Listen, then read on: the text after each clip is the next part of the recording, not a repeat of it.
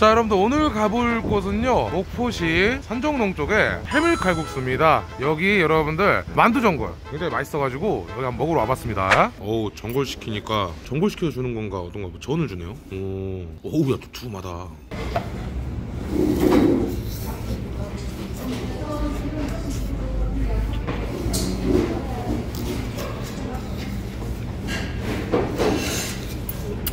튀김만큼 크런치해요. 전보다는 진짜 약간 튀김 같은 느낌이에요, 살짝.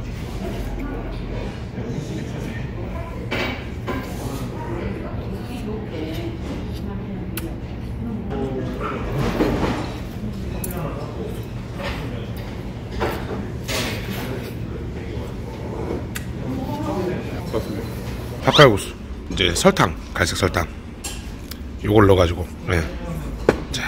7,000원인데 해물 만두전골만 먹으려고 하다가 메뉴판 있는 거 뭐 땡겨갖고 시켰거든요. 7,000원에 판매하고 있습니다. 제가 팥죽, 닭칼국수는 굉장히 좋아하거든요. 아니 뭐 내가 안 좋아하는 게 있나.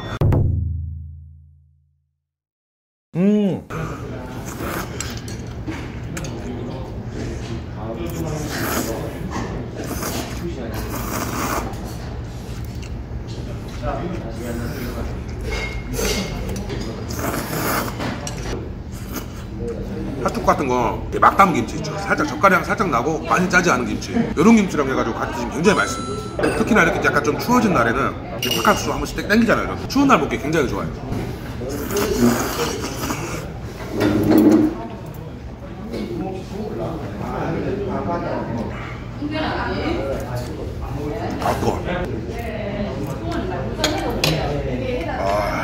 달달한 게 기가 막힙니다.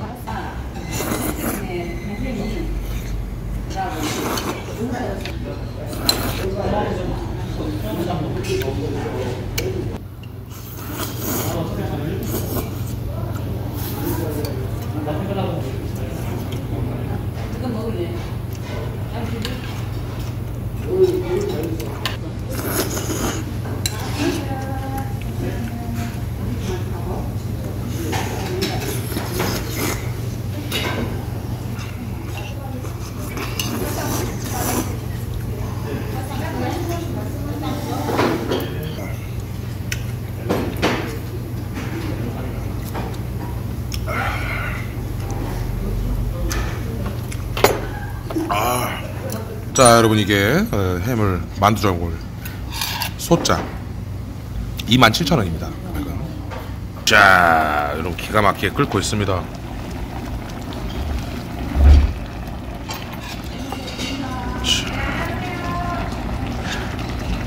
자, 국물부터 한번. 맛이 없으면 이상하죠. 게 들어가고 오징어 들어가고 콩나물 들어가고 진짜 엄청 맛있는 시원한 해물탕.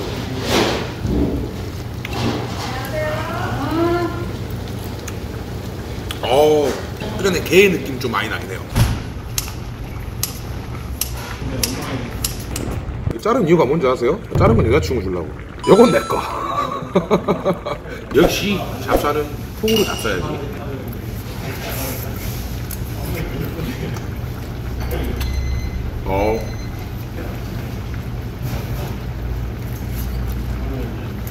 야, 진짜 소주 한잔 해야 되는데 지금 아직 오전 12시가 안 됐어요. 낮술을 잘 안 먹어갖고.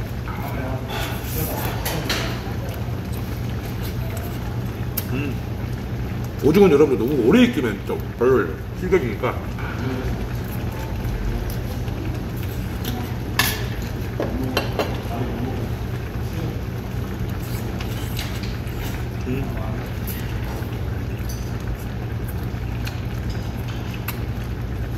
탱탱하고 없고 맛있다. 좀 잔인한 말일 수도 있는데 오징어는 지가 맛있는지 알까요? 이번에 만두. 자, 야, 속에다가 국물을 살짝 젖혀줘요.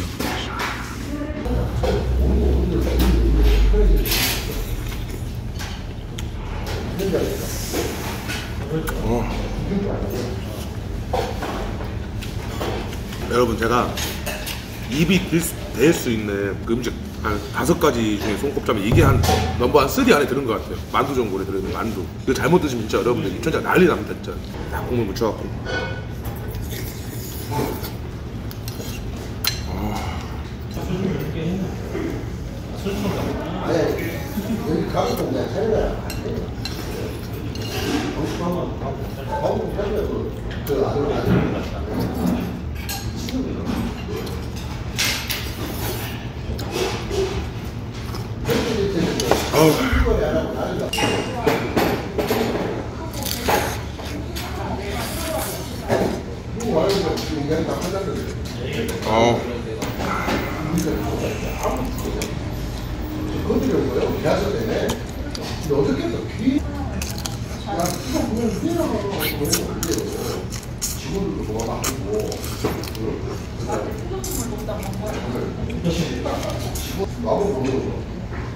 여러분 물론 꽃게 맛이 나죠. 근데 이게 뭐 기대할 만한 꽃게 퀄리티는 아닐 거예요. 왜냐면 절단 꽃게니까 계절상 이유도 있고 꽃게 살 자체는 이렇게 막 기대하고 먹을 만한 그런 건 조금 아닌 것 같습니다. 자, 이 꽃게가 우러난 국물에 칼국수 안 먹으면 안 되죠. 칼국수 한번 먹어보겠습니다. 국물에 투하. 맛있어 보이게 나오진 않았네. 국물 먹어봤는데 조금 짜져갖고 육수를 좀 더 부었습니다. 자, 이제 비주얼이 좀 맛있었죠, 여러분들? 네.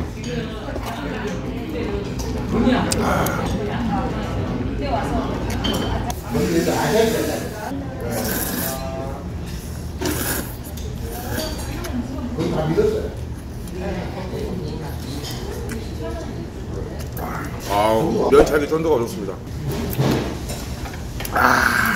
절단꽃게 살 자체에 대해서는 절단꽃게가 썩 맛있는 살이 아니다라고 아까 얘기했지만 국물 자체는 깔 수가 없어요. 절단꽃게 들어간 거는 역할 제대로 합니다.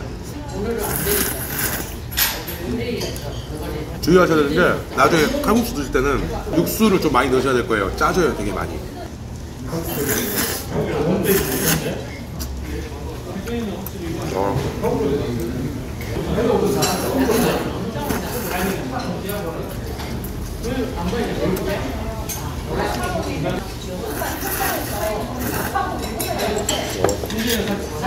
면 자체는 여러분들 여기서 직접 만든 면은 아닌 것 같고 뭐 공장 면인 것 같아요. 근데 맛은 좋아요. 그러니까 이거 약간 칼국수와 동 약간 중간 정도 되는.